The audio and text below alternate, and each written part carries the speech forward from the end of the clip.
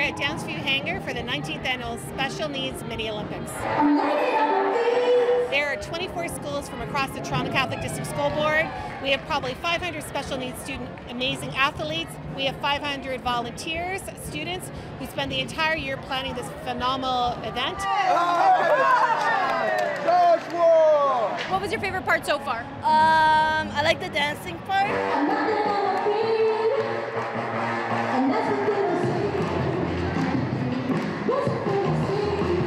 And I like the basketball hoop guy.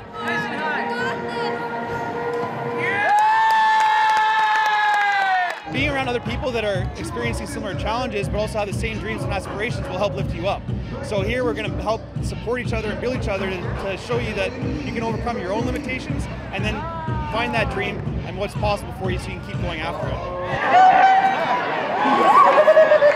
It's a time for them to showcase their unique gifts and talents. It's also to celebrate, to dream, and to believe that anything is possible.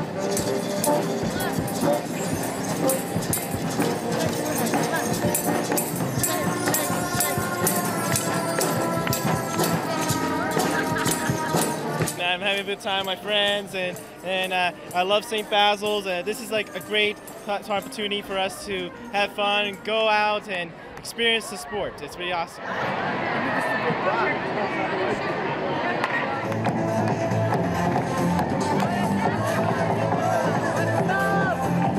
So you're an athlete today, right? Yes. And do you like it? And are you enjoying yourself? Yeah, it's really fun here.